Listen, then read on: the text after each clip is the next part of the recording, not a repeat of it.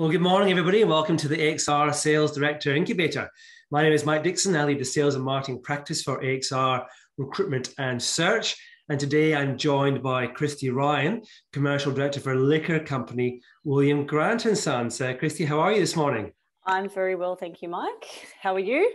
Yeah, pretty good, thanks. Pretty good. Now, I know your business pretty well, being Scottish originally, but for those perhaps not so close to the liquor sector or Scottish, and maybe a little unfamiliar with William Grant, can you just maybe take a moment to plug the business and the amazing brands you've got? I know and love Glenfiddich is one of our primary sort of whiskies, Balvenie, Hendrick's Gin, Sailor Jerry. So a whole bunch of products that play probably in the premium portfolio of the liquor industry. So really, really good business and probably the biggest producer of Scotch in the world. Fun fact. That's pretty impressive. Now, before we jump into your story, I'll take a second too, just to plug our podcast for those who are listening live. If you don't get the chance to jump onto the live sessions on Thursday mornings, everything's available on the podcast, Your Future in Sales and Marketing. Because when today's interview with you, Kristy, lands on Spotify and Apple Podcasts next Thursday, will actually be our 30th episode. So we're really proud of that, to get to the number 30, which is cool. Congratulations. Thank you. So let's get into it. Now, before we kind of talk about your career and we get into life running the sales function for William Grant, we always like to chat a little bit about what's going on in life outside of work, and we're living obviously in pretty bizarre times anywhere you are in the world. But and one kind of topic I kind of ask a lot of my friends about is if there's one thing you could change about society, what would it be? Topical. I might annoy people this morning, but at the moment it would probably be our vaccination rate and encouraging people to get more vaccinated. I'm not a doctor, so I won't get into any of the reasons why I think that, but obviously with COVID at the moment and the impact on my industry in particular, accommodation, all of our small hotels and restaurants and bars, I would love to see people take on the vaccine a little bit faster than we are. If it's available, also, that's an issue. Yeah, I think we seem to be not suddenly, well, I don't know, in the last few weeks getting there. I think people have kind of realized that, oh gosh, this is more real than perhaps we thought last year when we were kind of largely cocooned from it. But so maybe we're getting there. But yeah, I'm with you there. If we accelerate that, it would mean that we can start to live a normal life again. Wouldn't it be good? Getting on airplanes and going out to beer gardens, we're coming into summer. So yeah, it'd be good to get back to a little bit more sense of normal, just a little bit. Yeah. So where would you go? First holiday, post-COVID, where would you go? Oh, I think about this all the time because every single year I go to Thailand. Like, I have to go there. It's my holiday destination, and what COVID did was made me reflect on the places I haven't been. So where I haven't been and I really want to go, and just in case there's a future pandemic, I'd have to get across to do a little trip between Japan and then South Korea as well. Right. Yeah, right. Really interesting. I love seeing different cultures, and certainly amazing food over there, but also two very different cultures that I'd love to experience. Yeah, excellent. Right. Okay. Well, hopefully that can happen in the not too distant future. Let's get into it. And I'm quite happy, to your previous point, be as controversial as you like as we go through this. But, so let's kind of look a bit about your career. I'm interested always in people's kind of early stage career thinking. When you kind of reflect back and look at your career, as you've gone through it, is there a point in the earlier part of your career that you thought that's the job that really formed me, or accelerated me, or turned me on to the fact that this is what I want to be? I would have to say probably one of the most formative roles would have been my role over in what we call in our industry travel retail, or global travel retail, so the duty-free sort of market. It's an area that I wasn't really exposed to before, so it was very different. But these are huge global customers, and airports are one of the biggest channels actually to operate within in sort of the liquor industry. So going across to a channel I knew nothing about and having to learn that, and you're also operate very siloed. I was reporting into Singapore, not Australia, even though I was based in Australia, managing a fair few different markets and managing global customers that, you know, are huge in other markets, and probably bigger than some of our Australian customers that we work with in our sort of regular FMCG and liquor sort of network. So that was a role where I definitely got to learn a lot and experience, you know, just so many different things, whether it was going through distributors in different markets because you couldn't operate there directly, whether it was working with German sort of retailers, which were very different to the Australian retailers at the time, or going over to Thailand and working within their networks as well. It was just such an eye-opener, and I learned such a variety of skills and had to change my style a lot for all of those different customers as well. Great, fantastic. And out of interest, what took you into sales to start with? Interesting story, actually. I was a store manager at Dick Smith Electronics. I'd left McDonald's, where I was a manager, and went into store management for retail. And all these, I didn't know what they were, but reps, I guess, kept coming in and talking to me about mobile phones and stuff. I was like, what is your job? Like, what do you do? And I was talking to these reps about what they did. And, you know, they told me they were sales reps. And I was like, this sounds really fun. So you get a car and you get paid really well, and you only have to work Monday to Friday. And that's something I want to do. And that's sort of how I got into looking for being a rep, and eventually landed my role at Unilever a few years after that. And yeah, that got me into sales. I always really loved sales. I'm quite competitive. So even working at McDonald's, I'd upsell people. Or even working at Dick Smith, it was like quite a thrill when you sold a laptop or something, you know, an expensive piece of inventory. But yeah, the idea of driving around and just sort of selling, I just naturally fell into it. So it wasn't something I planned for, but yeah, definitely those experiences of dealing with those people coming into my store. Yeah, it's a familiar path, actually. I've met in this program a few retailers originally in their career who've got into sales who do talk to a similar kind of story, looking at those people coming into the store going, that's a better job than what I've got. Way better. Oh, cool. Now, is there a point when you were kind of going through your career, it may have been later stages or early stages, and you thought, do you know what, I could be a sales director? Honestly, it wasn't until fairly late, maybe 2 years before I took on my role, that I realized I could be a sales director. I was always pretty just focused on the next step. I didn't have a proper PDP. No one had talked to me about future growth. I think, you know, at that time in my career life cycle, people were just happy to have you doing your job and delivering great results. And if anything, you were quite punished for good performance. And I think we've all been there, or we've all seen it or experienced it. And I think it's getting a lot better. It certainly is in my business. But you weren't recognized for it necessarily or put on a pedestal for it. You were just sort of like, okay, keep going, keep delivering. So because there was no conversations about it, naturally, I just assumed I probably wasn't ready, or, you know, that I wasn't on the list for that sort of role or acceleration. So yeah, about 2 years prior, I sort of went, oh, hang on, I could do that. Really? Yeah. So it wasn't something you kind of set a goal in early career and said, right, I want to run this function one day, or that's a job I could be. It was actually when you got quite close to it, you started to think in more pragmatic terms, that's a job I could do. Yeah, and a conversation with my partner was probably the catalyst to it, where he's like, well, why couldn't you do that role? Oh, you know, I couldn't do it because of this reason or this reason. He's like, no, explain to me the actual reason that you can't do it. What does that person who's currently in the role do that's astronomically different to what you could deliver? And it really got me thinking about it. And I had to go away and work at what the gaps that I thought there were. And there wasn't many. If anything, it was just probably the leap of faith to put my hat in the ring and go for it. I find that quite interesting, Kristy. I think a lot of people I talk to assume that people who reach your level have kind of had that sole goal from an early career stage. Yet when I look back, for instance, at one of the last interviews I did with Esme Borgelt from Kellogg's, Esme had a thing. It took a really challenging conversation from an HR person to kind of force her to say, yes, I want to be the MD. And she wasn't able to say it out loud, and didn't want to kind of really push herself, and felt that potentially somebody else's path. And it sometimes takes that challenging conversation. I guess the point being, don't assume that because you're not this kind of single-minded person who wants to do that role that you can't get there. You do have to work collaboratively with other people to help you sometimes frame your decision making. Absolutely. And you meet a variety of people, certainly in your role, and certainly, you know, when I talk to my team, there's some that are very much, yep, one day I'm going to be the big boss. And there's other people who are just very much like, I'm really happy with what I'm doing right now. And both of those could become sales directors. Completely, completely. Out of interest, there's a message in from Jeff in Japan here. Chris, who just says, best whiskey in the world, hashtag Nika. Controversial. All whiskies are good, Jeff, so I will say that.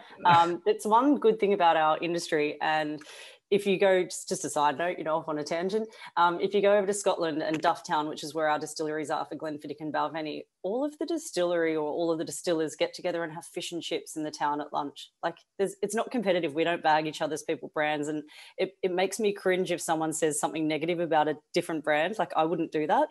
So all whiskey is good whiskey, Jeff, and Nika is also fantastic. Give you a plug. Yeah. I'll wait for his comeback. You get to the role of sales director, Kristy, because you're good at what you do, you know, and you obviously started to realize that and thought I could do this and went for it, and you're now in the role. Does it stop there? Do you kind of think, okay, I've got to keep working on my development, and if so, what do you keep working on? 100%. I work every single day to be a better leader, first and foremost. So that's something that I think constantly evolves. I'm certainly not perfect. I've changed my leadership style 1,000% since being in this role. And I think you have to keep changing it as the environment changes, as cultural factors change things. And looking back at myself 5 years ago, I'm not a different person. I'm still very authentic, but I've certainly learned how to temper my style and maybe not be so direct in situations, or, you know, how do I encourage people? How do I deal with someone who's super emotional? How do I deal with someone who's not emotional? So from that, because your primary role is getting results out of your team and not doing it yourself anymore. So that's a whole learning in itself, that if you're coming from a NAM role or, you know, any other function that's more task orientated, you get very stuck into the detail, and it's very hard to step away from being that functional expert and sticking your nose in everything and being really hands-on to letting your team make mistakes. You know, and that's something I have to deal with every day, that I'm like, no, they should do it this way. And I'm like, oh no, I've just got to let them go. And my team, if they're listening or tune into this later, or have a good chuckle at that, because, you know, constant feedback from them is what's making me better at making sure I keep improving on that. Interesting. And thinking of that whole development path, I'm always interested too in the career conversation. And one of the reasons that I do this as a recruiter is that I want people to approach me when they're ready to have a great conversation about a move, and not because they're feeling disgruntled or they're not sure they're getting what they want out of their current business. You know, that should be, you know, they shouldn't get to that point. They should be really comfortable having really good career conversations within their organization. So their moves are, you know, well planned, and if it means exiting the business, it's for the right reasons. Now, talk to me a bit about, you know, in your world and your team, how do you have a career conversation? Just take me through how it works with you, Kristy, with you, as in with your team. With my team, yeah, for sure. I'm very into PDPs. I think it's paramount to understand what your team wants to do, because it's a motivational factor. So that for me formulates part of what would be their reward mechanic. So what drives them is actually delivering on their role, and how they go home and feel about their own delivery at the end of the week, without necessarily needing a pat on the back from someone or an email out to the business saying this person's a star, but do they go home at the end of the day and feel rewarded? So PDPs are a big part of that, and part of it's what do they need to develop on in their current role, but part of it's what's their long-term plan. Some people are great. Some people are planned out to their 50 and they know what they want to do and when they want to retire and so forth, and other people are just happy doing what they're doing. And some people also want to retire in your business, so, you know, they might not necessarily want special things or treatment. So it's always understanding what people want to do, and having good conversations with the foundations on how you can help them build from there. There shouldn't be any surprises. I think if you've left it too late to have those conversations, well, it's never too late, go have the conversations, but there should never be a surprise with your leader that all of a sudden you're bored or that you want to leave. It should almost be plain as day, and you should be having that support from your leader from the start. So for me, I schedule a monthly whip, which is just about them. how they're feeling about their performance, what they're wanting out of the business, what the business could be giving them, and how they're going for those future aspirations as well. And I think you've got to keep that momentum up of having those whips, because it is about them and you want your people to be happy, especially in my role where they're delivering your results. Yeah, yeah. Talking about your style, and you mentioned before, and this I'm relating to a question that's come in on the chat, Kristy. Talking about, say, Ben says, I appreciate your direct approach, and whilst that can work, and this Ben has had a lot of feedback on him being direct over time, and found it's been a great strength. From your perspective, has this always been part of who you are, and how is it received generally? Yeah, that's a great question, Ben, was it? Thank you for asking. It can be received wonderfully from some people and terribly from others, because it depends on their style, which is why I'm saying I constantly evolve.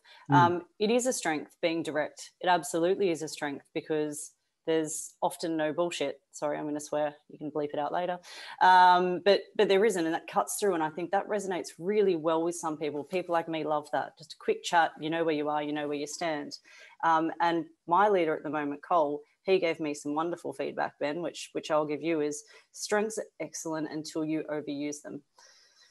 So be direct and make that part of who you are, and that's great, and that ties into your authenticity, and it's going to work for you for the most part. But it's when you overuse it, and when you can't recognize when you overuse it. I recognize when I come across too direct in a conversation, and I have to pull myself up. And it probably took me asking my team, going, I recognize that I'm really direct, guys, but why don't you pull me up when it's at that level where it's uncomfortable? And it could be during the meeting. You could pull me up after if you're not comfortable to do that too. And having the trust, we've got a very good layer of trust in our business. People do that. They'll pull me up and go, hey, what you said there, that bothered me.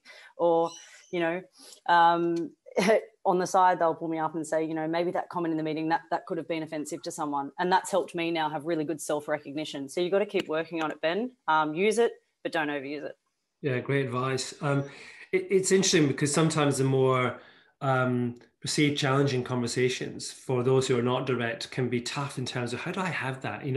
Often thinking, how do I get into it? How do I navigate my way through it? An example would be if someone's feeling, for instance, underutilized in their role, that it's not going quite the way they want it, but they haven't got that style that says, I'm just going to call it, so they're not sure how to approach that conversation. What advice would you give for somebody who's in that place where kind of going, I want to do more, I don't know how to get into it, what should I do about it? Yeah, I think it's establishing, for anything we do in business, it's establishing that trust, which I just talked about from the beginning. If you trust the intent that you can go to your leader or anyone in your business and have a conversation about where you're placed or how you're feeling, that immediately breaks down the barrier of discomfort. So being vulnerable with your leader and being open is probably the first step in having productive conversations. Else you're never going to get there. Without the trust layer, you can never get on to having a good level of conversation, which will then lead on to obviously some conflict. Maybe you think you're doing really well, and maybe your leader's going to pull you down and say, actually, there's some of these things that you could be doing differently. And that could be a surprise. But if you don't have the trust there, you can't get on to the next layer. As I said, it shouldn't be a surprise though. So the intent of having those regular whips would be the most important thing and critical thing, so that you don't get a surprise by going, hey, I've sort of been doing the same thing for 6 months and I'm a bit bored now.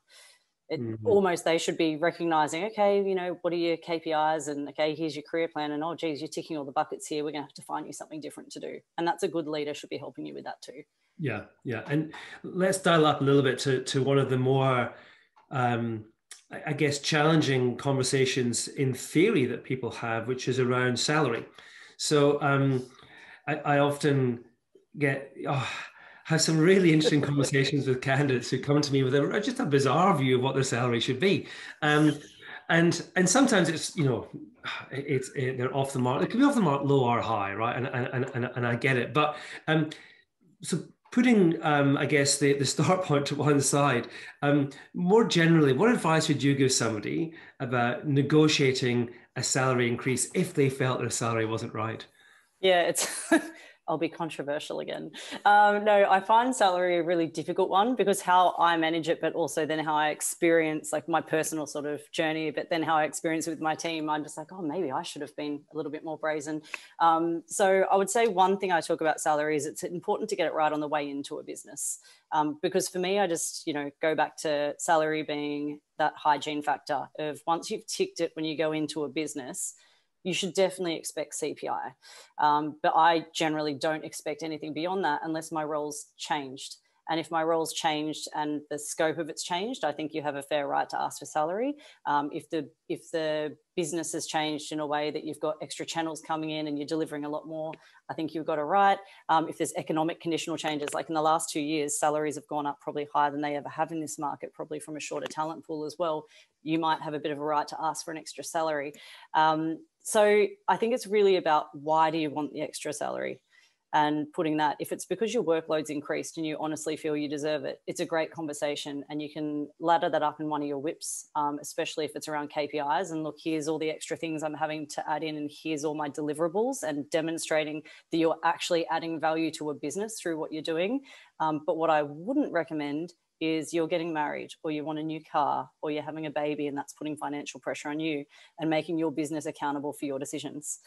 So yes, those things will put financial pressure on you, and it might be a time in your life where you reflect on, I need more money, but you can't then just take that to your business with being your soul. I want to buy a house, and houses are expensive now, you owe me more money.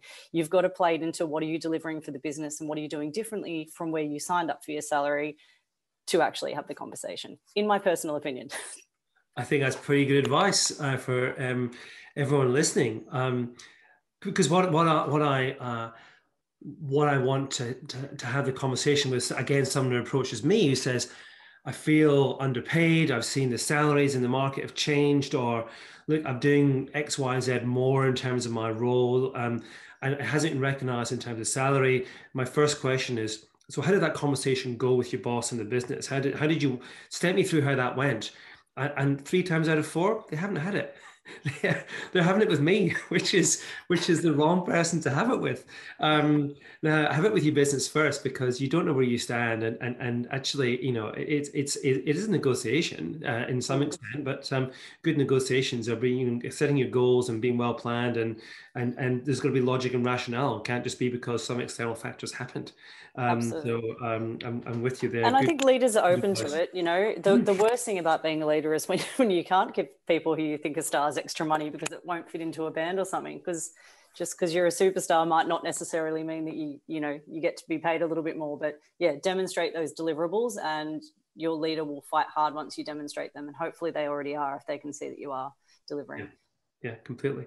One of the things I find quite interesting in the current market is we're doing a lot of work at AXR with fast growth accelerator businesses who are going through rapid change. They're kind of agitating categories, and it's really cool actually. It's a very different proposition from working in a mid-size or a large tier 1 business. Mm-hmm. I find it always interesting when I approach candidates about this, how open or otherwise some people are. What's your advice generally if someone's being approached for a move for instance, to a startup or an accelerator business that is completely different to what they're doing or what they thought their path would be? How should they approach that conversation? I find those startup businesses or entrepreneurial sort of businesses amazing, and I personally would always look at it, and I'd recommend everyone looks at it.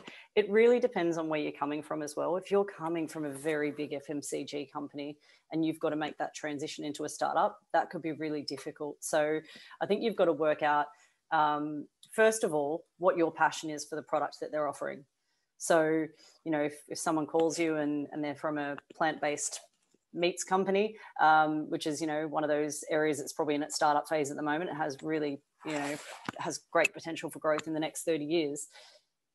But some of those businesses are going to fail. So it's like, do you have a passion for the product would be the first thing, so you're actually going to put your heart and soul into it. So if that's a tick, yes. Do you like the people that you'd be working with? That's probably the second part of it. And then you've got to look at the risk reward factor for yourself as well. There's a big portion of startups that fail, and startups are chaotic. I get to see it every day. My partner actually has his own startup. He's got 2 businesses, but one of them is in a startup phase, and it's crazy. You have to work with very different egos every day. The thing about the startups is a big business can come along and buy it in 2 seconds and you get gobbled up there, or a big business could compete with it quite quickly as well. So it's almost like doing your own SWOT on what's the sustainability of that business, because if you go across there and you risk everything, but then you don't have a job in 6 months, will the reward have been worth it for that 6 months? So I'd absolutely look at it, but I just make sure you're in the right sort of career life cycle and the right phase for yourself to take that role. But I love it. I think they're exciting. I work in a smaller business than a big business, and the difference is incredible at William Grant's compared to a Unilever or a Nestle. You are so hands-on and you literally have to be entrepreneurial every day. And in a startup, it would be more chaotic than that. Yeah. Yeah. I think one of the things I find interesting is working with those type of businesses, because often the question I have from a candidate is, and it's the right one, is that job seems really interesting. Where does it take me? What do I do next? And the kind of the clarity in that path is not quite there often. So you got to, it's more about, well, where's the business going to go next, as opposed to your career path, because it's not obvious. There's not this great structure that says I'm going to do this role, then that role, then that role, then that role. It actually depends how the business goes, and you're probably going to wear 4 hats anyway, not one. And it's just how those all those hats probably change and over time, if the business is a success or not. So there's a lot more risk. But there's a lot more fluidity, and so a lot of it is about mindset. Am I prepared for that kind of environment, as opposed to the more formulaic kind of known world that they may be coming from, I think. Yeah, absolutely. And I think that's the struggle with transition that they've got to balance up. Yeah, but I love it. I mean, it's a lot of fun working with large businesses and mid-size, but it's a heck of a lot of fun working with the small companies too. But sure. Cool. I want to spend quite a bit of time talking about, life from the, I guess, sales director's chair, and I think we get some great feedback on from the podcast and the live shows about, it's really interesting getting views, because for a lot of people in formative career stages, there's lots of sales directors and on who listen to the podcast, but there's a lot of NAMs and business managers and category managers, brand managers who are kind of saying, I think I know what Kristy does, but I'm not entirely sure what she does. So we'll try and pick apart that a little bit. First of all, how big a step is it, or was it for you, from being a senior salesperson in a function to running a function? Yeah, it's a really good question. And for me personally, it wasn't so bad. There was definitely learnings there. I'd say you have to caveat it between what your experience is with what you've done in all of the mid sort of level roles. So there'll always be something to learn. You could have worked on Woolies and Coles and never worked on independents. So you're going to have to learn a whole new channel in your role. You could be really good at understanding what the sales function does, but have never led the field or the customer marketing or the sales ops functions. So for me, I had pretty broad exposure to all functions, and then even over through to like supply and logistics, from working in our travel retail channel to pretty much leading that marketing in that channel alone. So I was quite broad in my knowledge and understanding. So for me, the step wasn't too far, other than leading quite a big team. So in our organization, we're pretty linear. So you don't go from a NAM role where you're managing 5 people. In a NAM role, you're probably managing 1 at the best, to then all of a sudden being a sales director where you might have 40 people in your function. So that was probably the biggest step for me.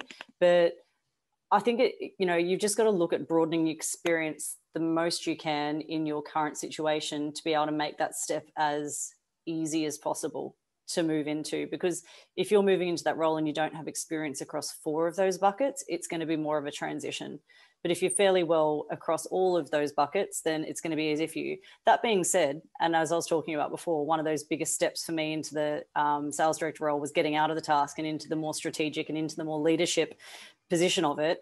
You don't need to do the task. You've actually got a team there to do that for you. So providing you've got that level of trust and providing you've got some capable people within your business, you've got time to learn from them anyway, and they should be the functional experts, not yourself. Yeah. Two very good points there. I think the first one on breadth. Now you'd sought out, broadening experiences, so it felt that the move wasn't a colossal one. I think everyone should feel like that, and I think most sales directors, I know if I look at me as a recruiter, I recruit sales director roles, and I'm unlikely to shortlist somebody who hasn't got career breadth. I'm looking for, yes, excellence in terms of managing customers, but I need to know that you get customer marketing, or you understand category.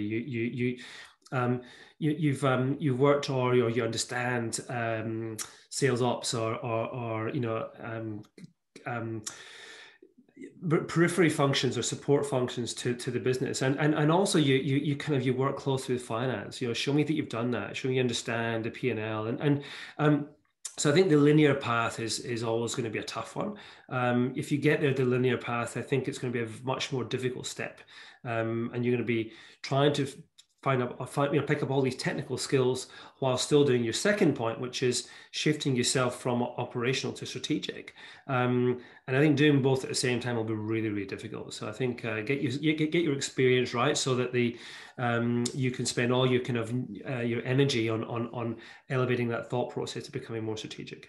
Yeah, you're absolutely right. And whilst I said one of the points is you don't need to be the expert, you've got a team to do that. What if one of those team members becomes sick and you have to step in there? So, having that broadened skill set will certainly, I think, position you above other candidates when you're being looked at for a role. Yeah, yeah.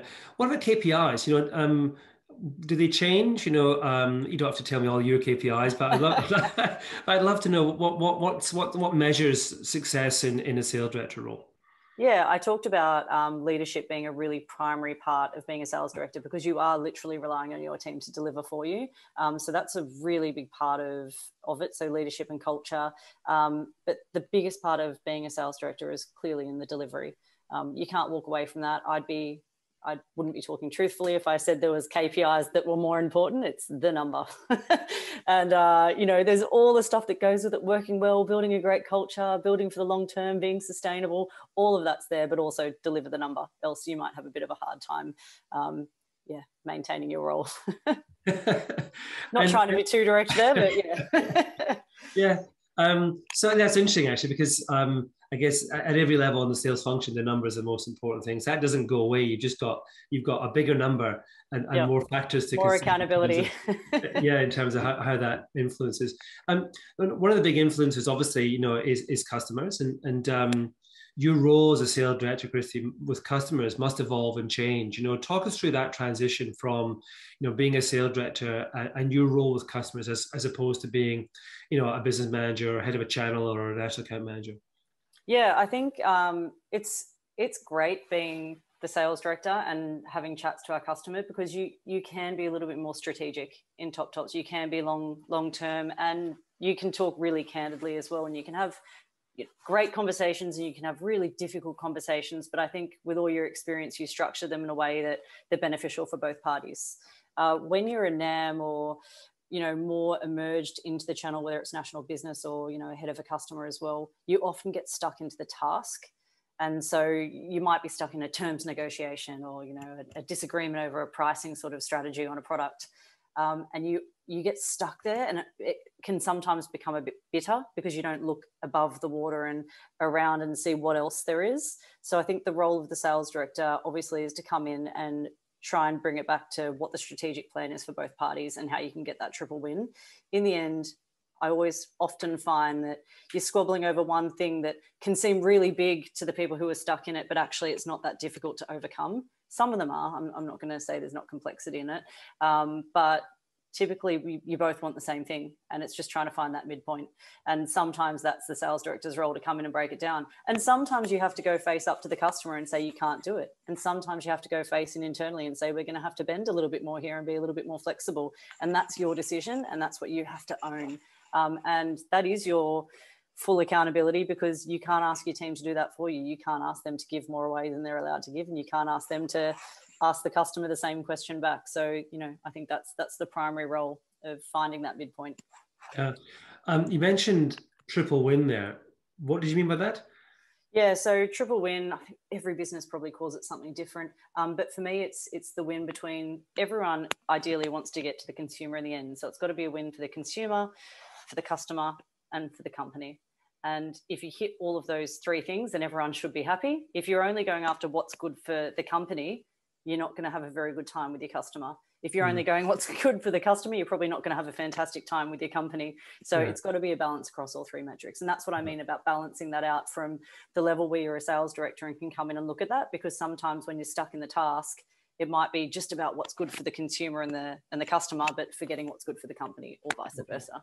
Okay. Do you find times where there's a problem or a challenge with a customer and the natural thing is for you to step in as a sales director and fix it, or do you just sometimes push it back and say, actually, I'm gonna re-equip you to take this on. This is not my job. You know, do you find you kind of, yeah, you don't always have to jump in, and even though sometimes it perhaps is the fastest way to a solution. Yeah, 100%. I shouldn't always jump in, and I think that's one of the things I said I was always working on to let my team. We've got what we call a freedom to win mantra at William Grant and Sons. So it's a big, you've got the freedom to go out there and do things yourself, and we live by that. And with that means that there's a freedom to fail as well. And we won't give you crap if you fail. That's okay, because when you fail, it should be a lesson that you can share with the wider business, and they go, hey, right, well, we won't do that again. So, without failing, you're not probably getting many learnings. So we want to fail as well. So yes, letting your team do it and pushing back as much as you can, but to a point where it doesn't become a business risk.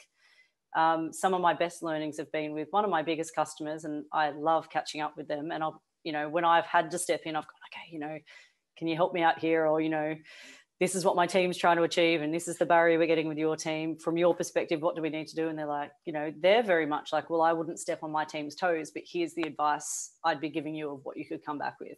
So that's a good learning for me too, that I shouldn't be going and messing with my team too much too. It's about giving them the advice of what they could go back with. That's really interesting. Great. Now, one of the areas I've talked to a few times on the podcast, Kristy, is how much the role of sales has evolved. Now, it's great talking to you as a female leader in the liquor industry. There's not many of you running sales functions in liquor. Are you the only one, or is there another one or two? I'm pretty sure Sarah Parks has just taken on a sales director role, so she'd be great for you in an upcoming session over at Treasury. Absolute star. So, but there's not many. I think we've had Rose Scott and obviously Evelyn over at Brown Forman as a GM as well. So in the past few years, there's been more. There's been a couple, but yeah, it's not like a 50-50 mix at all. So it's definitely right, underdone in our industry. Okay, and if I look at I guess the more traditional FMCG sector, and I've worked very hard to make sure I try and get a gender balance on this program of 30 sessions, and I reckon probably half have been female leaders, which is really good. But amazing. But if liquor, you're the first female leader we've had on. We've had female marketing leaders on, but why do you think liquor is slightly further behind? I think there's a gap in how we bring people into the liquor industry. I'm not sure if it's a bit scary, or when you're 18 working with alcohol's not something you do. So I'd say the average age of our employees might start a little bit older. So if those entry-level roles, you're certainly right. There's more in HR and in finance and in marketing and customer marketing. There's far less in sales. I think there's a few reasons. I think historically, it might not have been the most female-friendly place, walking into pubs and selling kegs of beer and, and some of the roles going out and seeing bars at night for those entry-level roles. So that could be a bit daunting to people. Lifestyle probably plays a part of it as well. It's less family friendly if you're wanting to do some home stuff as well and have kids and so forth. That could have been a barrier in the past. And then just the sentiment around females in liquor. I think we were quite old school for a long time, and I'm sure there's still some of that floating around in FMCG in some channels, but certainly in liquor and in my experience, it's been a bit of a boys' club. That's okay for my personality style, but it's certainly probably not okay for others. Now, it has evolved greatly. So I'll give a big heads up to everyone out there that don't be scared of joining a liquor company, and a big congratulations to all of the leaders, male and female, in our liquor industry at the moment for doing a wonderful job and turning it around, and a good body in the Drinks Association and so forth that really focus on gender equality and trying to get the right people in. Not just gender now, we're obviously working on more than that, but gender's a part of it as well. Yeah, I've noticed the work that group's done actually. Their profile's gone through the roof in the last year. I think, was it Simon Durrant at Campari seemed to spearhead a lot of that in the last year. I think he's handed it on now. But so you've got Chris coming on from Diageo, and Chris is now leading the diversity agenda for it. So that's going to be really exciting, because I think it's the big businesses that can help the most in getting the right gender balance in. And I've talked about this before, that you need to get those entry-level roles filled, because if not, you've got this whole middle section where you can't promote from. So, we've got to start bringing them in. It is working, but yeah, sales is that one that I still think we need to work on a little bit more. on kind of entry level roles and graduates. And I'm sensitive. This was my son just graduated, and he had a look at FMCG and was curious. Now, I find it quite interesting. Through no encouragement of mine, he's gone into recruitment. But there we go. But he had a good look at FMCG, and what he found was not that many grad programs that compared to perhaps when I did a grad program in FMCG way back. What have we got to do? How do we actually encourage people in? Yeah, I think there's two things I'll touch on there. One is the need for grad programs, and I think they should be around. I think they're great. I think you can attract really good talent. And the way grad programs have been run in the past is you were taking the top talent pool of who was applying as well. So you're getting great people to move through your business, exposed to different parts of it, and promote them up accordingly. And I know, the Nestle's and Unilevers of the world, the bigger companies, they could do that. So I would encourage them to get back to it. That being said, as someone who didn't go to uni straight after school, I found it infuriating that grads would come in and move around over the top of me and so forth when I was delivering in my role and I didn't get that opportunity. So one thing I do encourage businesses to do for entry-level roles particularly is you don't need to go to university to be a sales representative or to join marketing in an entry-level position. You simply don't. Those, in my opinion, and having done my MBA since, I don't think that those courses would have set me up for any more success that I couldn't have got as an on-the-job training opportunity.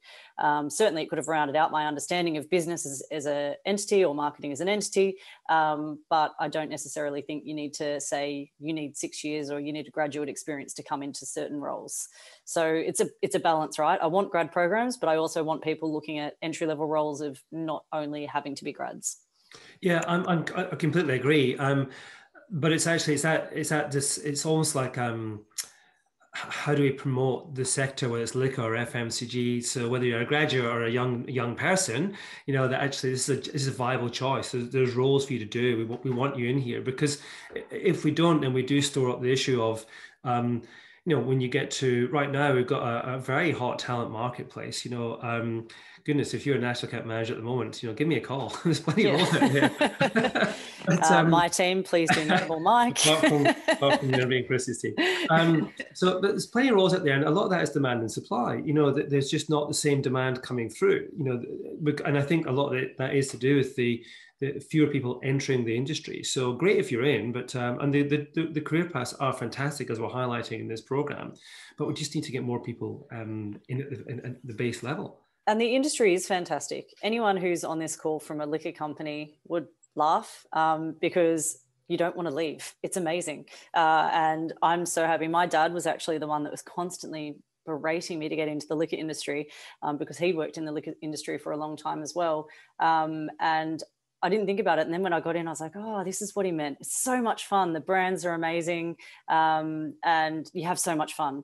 So I don't understand what the barrier would really be at the moment to come in. So if we bring them in and we actually train them up and we take them through, and I think most businesses are really focusing on that internal development, then we will be in a better position. Because I think the reality of the role and the industry and the career path you can have is developing every year, and the diversity of role, particularly in sales, is phenomenal. What we're asking of salespeople now is so different to 5-10 years ago. You'll have seen that in your career, I think. So with a more sales, a diverse sales function, we need more diversity of people in that function in order to perform. Yeah, well, we talk about it all the time, don't we, Mike? 50% of the people who drink alcohol, for instance, in our industry are females. So, and 50% of our buyers, maybe more now, would be females. So it's great to have the right mix of people in there, having the right conversations within your business, so you're not only focusing on one side of it. Yeah, great. Kristy, we're actually at time. That's us up to 45 minutes. It goes very quickly. Brilliant. Tremendous conversation. Some great points that we got into through there. That last conversation on career paths, diversity, evolution of the function, and you there as a female sales director in liquor is a great example. And would implore anybody who's on the call who wants to perhaps pick up the Kristy offline. I know we've talked about this before. You'd be more than happy to accept a LinkedIn request or absolutely have a virtual coffee, whatever the case may be. So I appreciate you offering that, Kristy.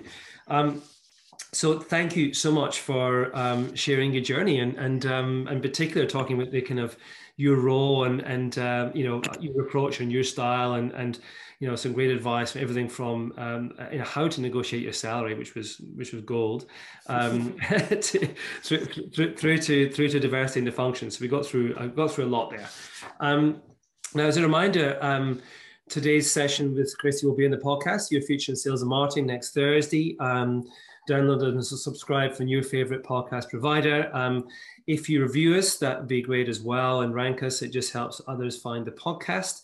The next session is with the marketing director incubator, which is on September the 2nd with Tamara Howe, GM of Kellogg's New Zealand. Tamara's an ex-CMO who's moved into the GM role, so it'd be great to get her perspective. Now, after Tamara, we're back with another sales director incubator on September the 16th. We've got a unique double act, actually. We've got dual sales directors for Blackmore's, Dave Tuffin and Craig Wagner. So looking forward to having the guys on there, and that's been a really interesting business journey too. So Kristy, once again, thank you. Thanks for having me on. Appreciate it. It's been awesome. And everybody have a great Thursday, and we'll stay safe, and we'll talk again in a couple of weeks' time.